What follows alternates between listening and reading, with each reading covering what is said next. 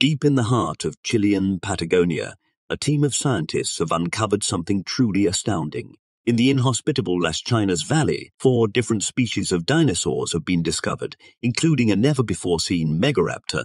These fossils, dating back 66 to 75 million years ago, were found on Cerro Guido and reveal a unique glimpse into the past. These carnivorous dinosaurs, with their raptor claws and tiny teeth, were at the top of the food chain during the Cretaceous period. The team also found 2 specimens of the family Unenlagiinae, closely related to the velociraptors. The fossils, including teeth and postcranial bone fragments, have been brought to a laboratory for further study. This find is not only exciting for the scientific community, but also for anyone with a fascination for the prehistoric world.